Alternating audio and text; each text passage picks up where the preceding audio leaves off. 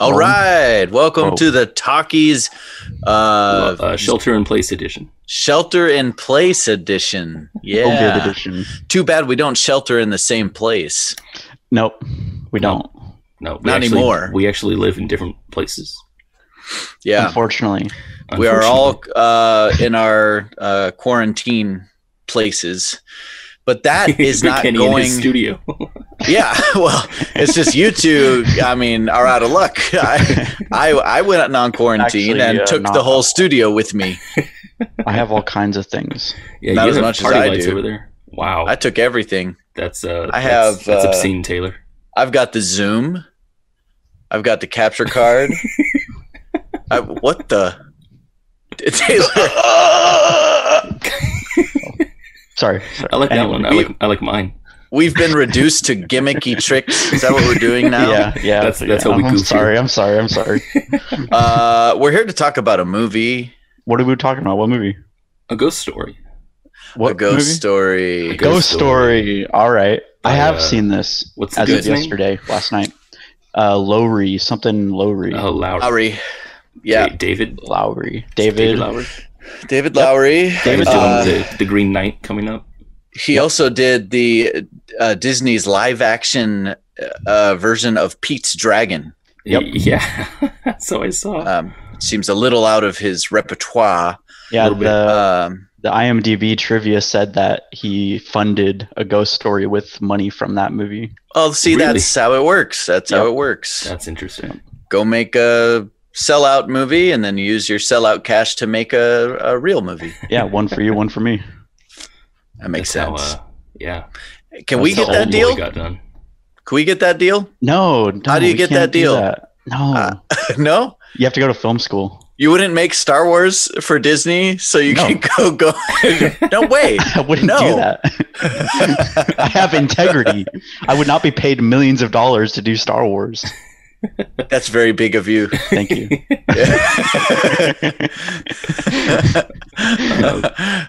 Okay, so let's dive into this. So I loved this movie the first time I watched it, and maybe even more the second time. 2 times. Boom! I said it. 2 love it. times. Yep, this is my second time. Taylor. My first time. I also pretty much mostly loved it. I liked a lot of it. Time, the way they play with time is awesome. Yep. And then I have some issues too. This is a moment in history here. It's going to go down in the books. I 100% agree with Taylor. 100% agree with Taylor that you mostly loved it. Yeah. Why does it go down in history? Because I'm agreeing with to me, Taylor. You don't agree? I Oh, mostly... it's I because mostly, you agreed with Taylor. Yes, that's all. I mostly That's loved like it. actually. I couldn't decide if you would love it or hate it, and I just thought D would hate it. I did too. But at the same time, there was so much of it that is like right in line with stuff that D thinks is really cool. That's so funny. That's what this podcast is now. It's let's decide what D thought about this. Yes, it is. What does D think about this? What is Yeah. he gonna think? Yeah, me and Taylor typically know what each other will think about a movie, but you're the wild card. Wild. Yeah. Yeah. I mostly loved it. There were some things that I didn't really have a whole lot of problems, but there were some things that I'm like, yeah. But mostly loved the editing, which was also edited by the director. Oh, he edited Oh, it? was it? Yeah, the editing is awesome. Yeah. So yeah, I liked it.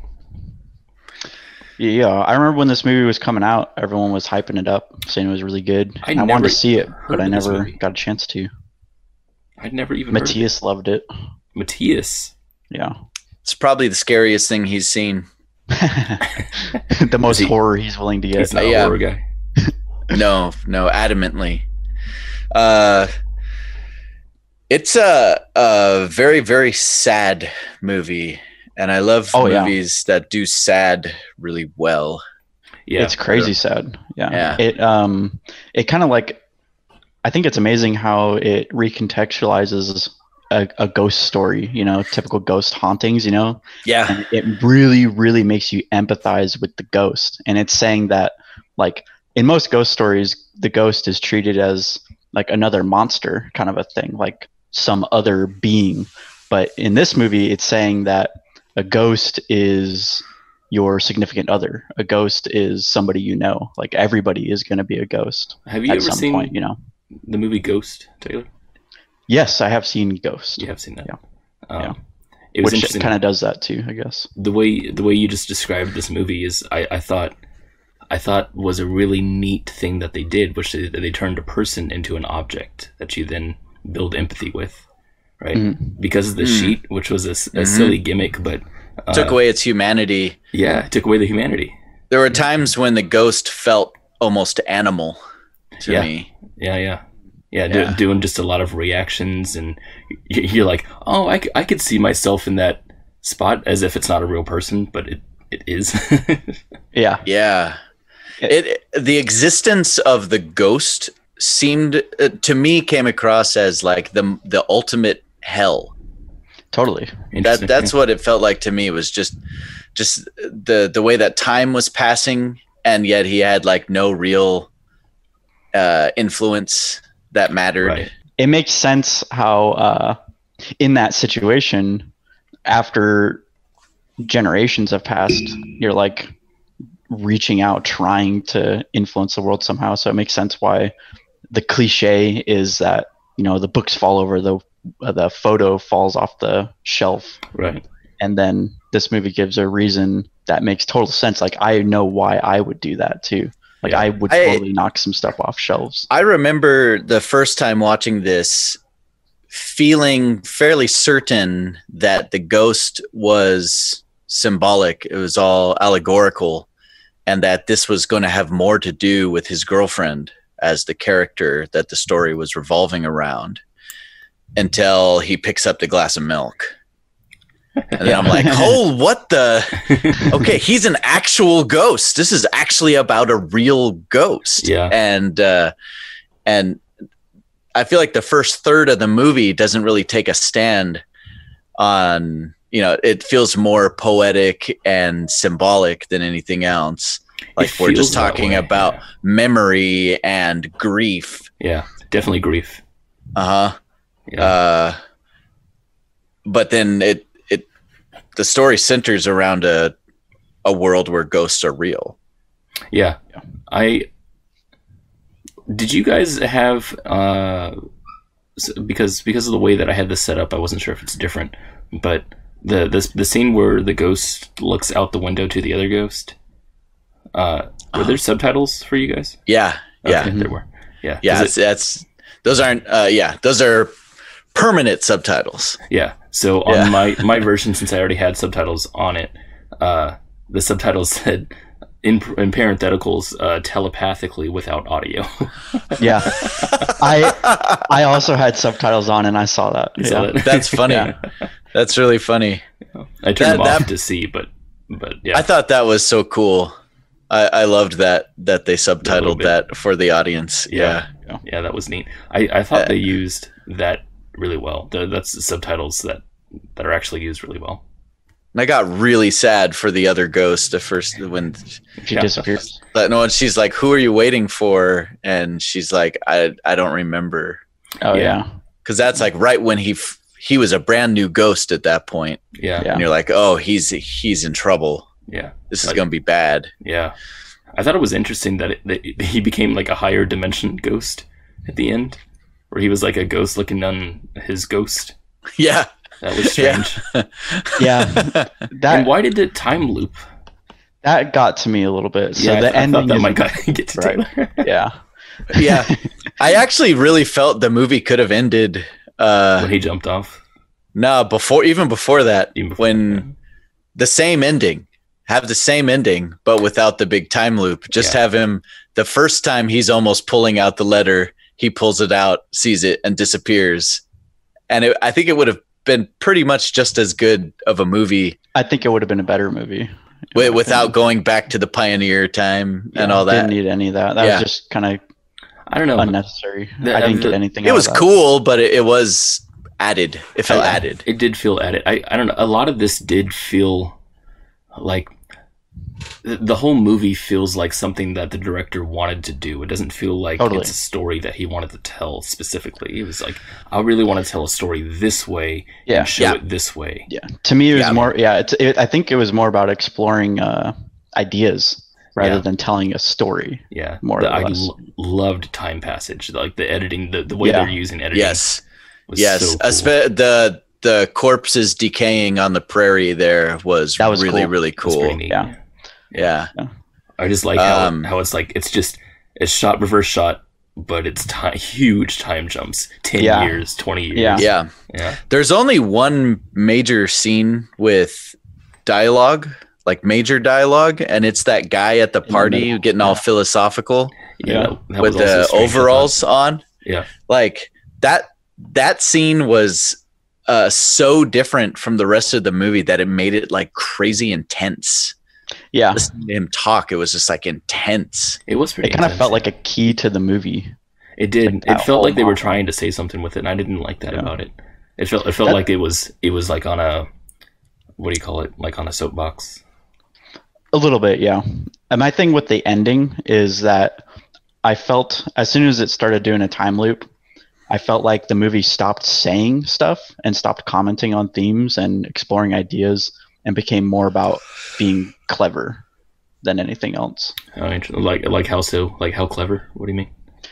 Because we go back in time. Well, maybe back in time. Maybe the universe looped over forward, on itself. Who knows? Yeah, and that sequence doesn't really add anything other than showing a different time period and showing death, and then we're watching him see the same things we've already seen, just there, and then he disappears at the end, and we don't get to see what the note said or anything like that. The way I see the time looping, the way I see it feeding into the theme is that it compounds the whole isolation aspect. That if you're now living the same life again, and now you're even lonelier because now you can't control any of this further. You're further disconnected from it. I still think it could have done without it, and I still don't think it was a very strong theme. But I do think it was maybe it was more about reiterating. Maybe, yeah. And because I felt like all that was said already. Well, one thing's for sure: the third compounding instead of reiterating. The third act felt like a different movie from the first. Yeah, I can see that. You know, if you look back and compare those last scenes to where we came from, it almost feels disingenuous to the rest of the movie. I mean, the first 30 minutes of the movie was comprised of about 5 scenes that were all crazy long. Yeah, the pie stuff. Like the pie scene. We sit staring at his corpse on the table for like 3 minutes before he sits up. Yeah. You know, that was the only long shot that I liked. The corpse part. You didn't like the pie scene? No. That was awesome. No, I felt like it was calling attention to itself. It's like it's one of those things where I'm just watching it and then I'm just like, I get it. I understand what you're doing. That we're sitting here, and the experience didn't show me anything. The last part of that scene was actually, I felt like, provided great context for the whole thing, where she just ran away and immediately threw up, and it contextualized everything we just saw. Right? We're just like, oh, of course she's gonna throw up because she just mashed this whole pie into her face. But while doing it, I'm just like, it feels like it was trying to be clever to me. It feels like it was a person who's saying, hey, what if we sat on this shot for really, really, really long, like longer than anyone else has done a shot, and we just really get into that feeling of isolation and sadness and grief. Like, I feel like it worked for the person. To me, that's what it did. Like, it was. Yeah. I mean, like, it might work for some people. It felt really intense. It felt cheesy to me. I was not at all connected to it. I was connected to the rest of the movie, but like stuff like that. That's when I was the most into the movie, was the first act. But that's also why I really felt like this was going to be a story about her, and that the ghost was something she had to figure out to leave behind. Like Taylor said, with the ideas, it feels like this movie was a movie about ideas. Yeah. You know, that makes more sense now. With you sit on this girl for so long, you feel like it's going to be about the girl. Ends up not being about her. It's because she was just another idea. You know. Well, you pretty much sit in her perspective for the first third of the movie, and then his perspective for the rest of it. Yeah. Yeah, and they don't feel dual. They don't feel like combined like Marriage Story was. This. Yeah. This feels completely separate. It does feel like a bunch of ideas smashed together. Oh. This movie sucked. This movie's actually bad. I kept thinking about how the movie is not. It's not a movie that I'm ever gonna watch again. I'll probably tell people, "Hey, I like this movie," and I might recommend it. But it's not something that stands out to me. It's not something that I could say, "Oh, well, that's a great movie." It was just it was interesting. I like it a lot. I really like it a lot. Was really great for me, and I could easily watch it again. But it is one of those movies where it always kind of bothers me, because I know that most people I know who'd take the time to sit down and watch this movie are going to rave to me about how brilliant and like perfect it was. Yeah. They'll be like, "Oh my gosh, it was a masterpiece." That's and I'll be like, "Well, but not really." I feel like they know that people are going to do that. That's what it feels like to me. It feels like the most what's the most film festival kind of movie, if ever, is what it feels like. Well, that's what kind of filmmaker he is. I mean, like, if you look at all of his work, except for Pete's Dragon. Makes Green Knight so interesting. Green Knight, maybe it'll suck. Looks totally different. I'm totally down to see that. I'm excited for it now because I like this. I like his style. The personality was really cool, and the editing was brilliant. Yes. Yeah, I think I liked almost all of the Ghost Story. Like, I love the time stuff, and I love the idea of eternity as a horrifying thing, because it kind of is to me. So like, I kept watching this, and I'm like, it was reminding me of the Eternal Life script. It reminded me of that too. And I was like, no, no, they're doing it. It's as if no one else has done this before. No, you have to come up with a completely unique film, Taylor. Yes, they even talked about the Earth going, or the sun going red giant and everything. Yeah. They described the not the crunch, big crunch, is what that guy was talking about. Yeah, the big crunch at the end. Yeah. You know what was weird was that when the time hop happened, I didn't understand, one, why it even happened at all, because ghosts can't kill themselves, obviously, but maybe I guess they can.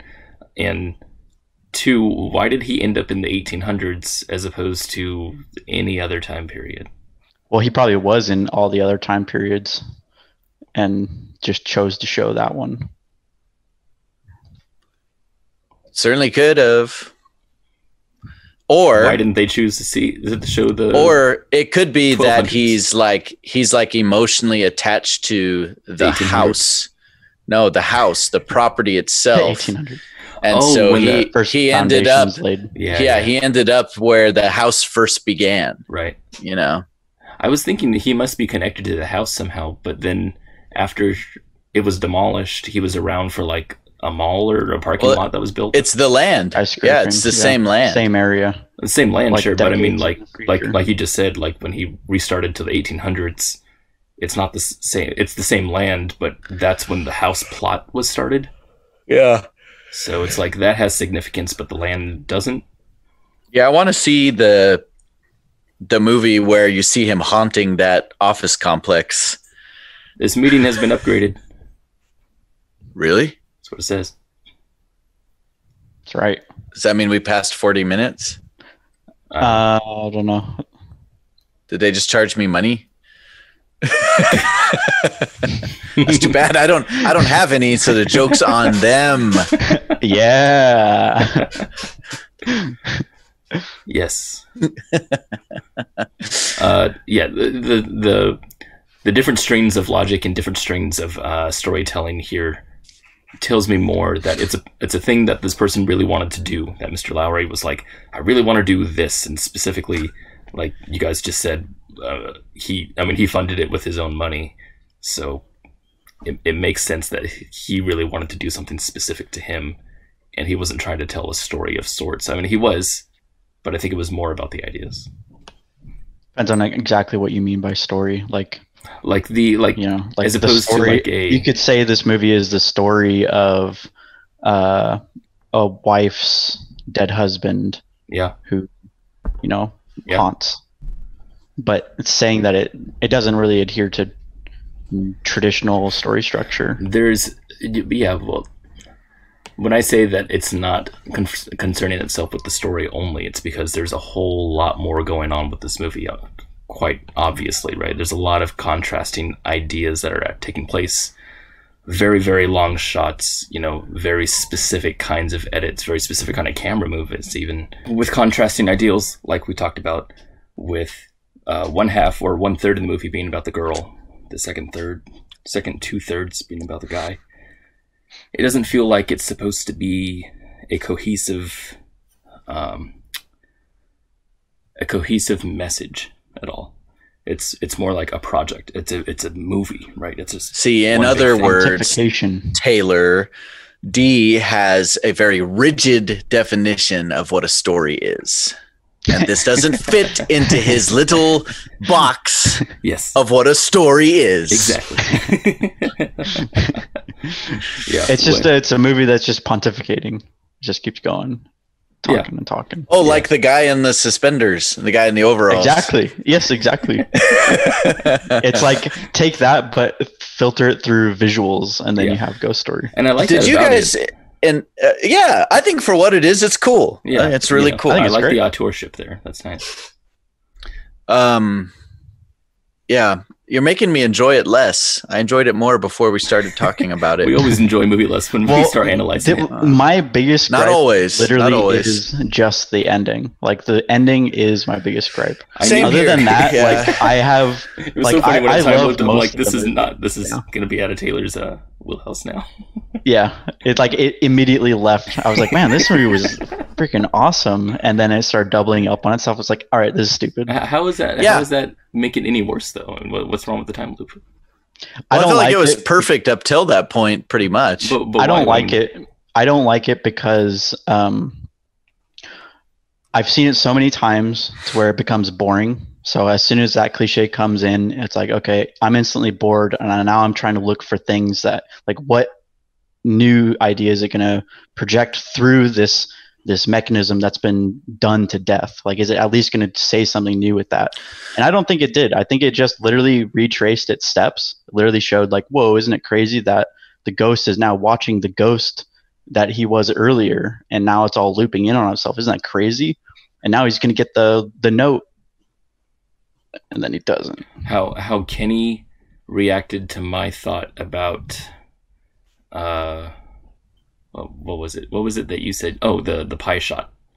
How you reacted to the pie shot is like how I reacted to Taylor's thought about the time loop. I'm very connected to it, and you're very disconnected from it, right? How you felt about the pie shot is how I feel about the time loop shot. Yeah, exactly. Yeah. That's exactly what I mean. I didn't feel great about the time loop, but I saw why it was done, and I thought it communicated the theme properly. So boring. I just felt like it was disingenuous to the rest of the movie. The milk part and the dishes part felt disingenuous to the movie to me. That felt like the most contrasted. Like, I'm like, why the hell? They could have took that part out, and the whole movie would have been the same. Yeah, it does open a little can of worms of like, why isn't he constantly interacting with the world? Right. Well, I started asking myself, like, when he was trying to get the note, like, clearly that's a turning point in the film, right? When he's trying to get the note, and he goes to do the scratching sound, and you're like, oh, that's what the scratching sounds are about. Whenever ghosts are making scratching sounds or whatever, it's him trying to get the note. And I'm like, okay, well, why doesn't he get like a tool or something? And I don't want those thoughts coming to my head. I mean, it's like, if he can interact with the world in those ways, turn your brain off. This is an art film. Turn your brain off. We shouldn't analyze any film ever, is the lesson here. Why are we here? Why are we here? Why are we even talking? Why live? Just enjoy the movie. Turn your brain off. Just get coronavirus. Just get coronavirus. Die. Too soon. Way too soon. Too current. Too soon. Too current. I had. Oh yes. So when the nihilist in overalls was doing his rant, and just at the end of it, the ghost seems to be getting intense, and the lights start to do their flashy thing, right? And then we time jump, and the house is like a wreck. But we start by looking at the light bulb that we had just been looking at before, and it has blown out. And that it made me feel like they were inferring that he went like ballistic, but it just wasn't on camera. I had the same thought. That at that moment he like went crazy and thrashed that whole party, and that's why no one's ever moved into the house again. I had the same thought, but I got, after I realized that I had that thought, I suddenly realized I was reading a lot into the movie, and just it stopped being interesting to me. So I stopped thinking about it. I turned my brain off. Why you don't at like that art point. movies? You don't like reading into stuff at all? I love reading into stuff when it's thematically appropriate, but like reading into the actions of the characters specifically to make plot points happen wasn't interesting. But I thought that idea was really cool. That's where my brain went. That's exactly where my brain went. I was like, oh, the bulb shattered. He must have like shattered the bulb and got scared, and everyone never came here again. And that's why. See, that's awesome. That's awesome that'd be that way. You're just shooting down your own ideas. It just wasn't interesting to me because I don't know why it just wasn't interesting. The story's still cool. I still like the whole. Doesn't sound like it. My rigid definition of story. I didn't like that. Yeah, thank you. I did like the movie. I know it's hard to tell because we're criticizing it. You can criticize something you like. No, you can't. I think you can. Pretty sure you can. Prove it. Look, I criticize D all the time. And I don't like D. I like Taylor, and I never criticize him. Therefore, we never criticize the Talkies. The Talkies sucks. Oh, dang. It has terrible structure. It does not fit into my definition of what a podcast is. Your very narrow definition of a podcast. Yes, I have it's not narrow, it's strict. Because I have values and standards. Okay? You guys don't have values and standards. I know what a podcast is supposed to look like, and the Talkies is garbage. It's not it. We're doing this over Zoom. I mean, it doesn't get much worse than that. It can get worse. We can shout just across. Oh, it can get worse, actually. You're right. We could what? Shout? We could use walkie-talkies. Oh, that'd actually be really cool. All right, pizza time. Who goes first? I'll go first. Okay. Kenny goes first. Yeah,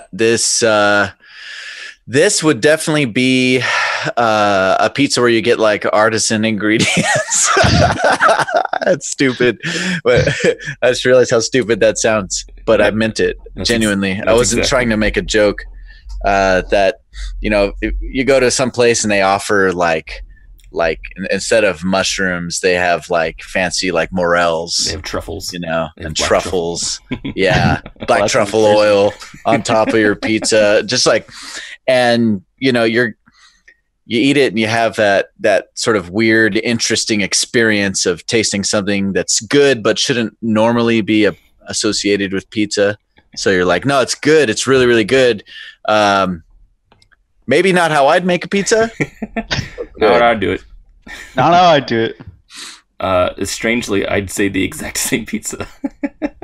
That's because you're my boy.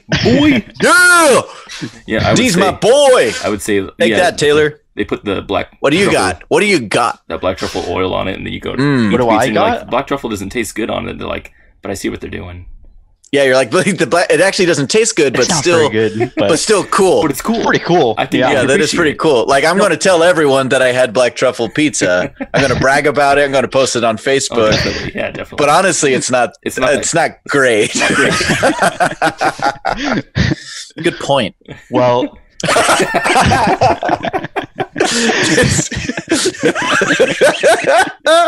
that what it is right there? No, actually, this is not representative of the pizza I would give for this movie. This movie is a what are they called? Not Neapolitan, but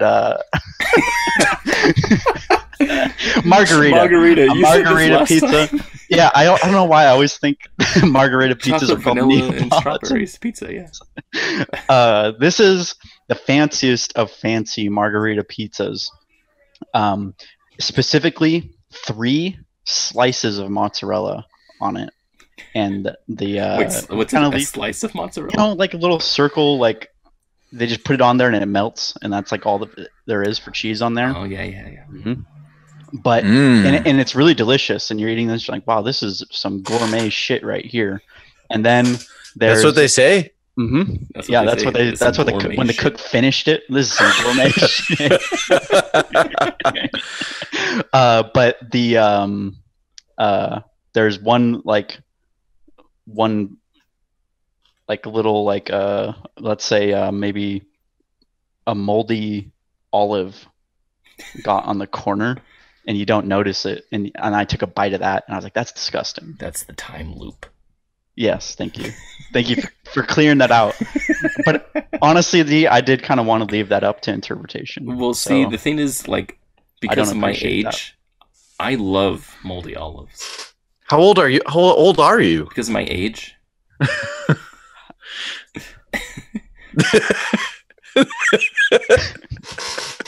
Why? Well, that was great. Yeah, that was great. That was great. Zoom is a success for this.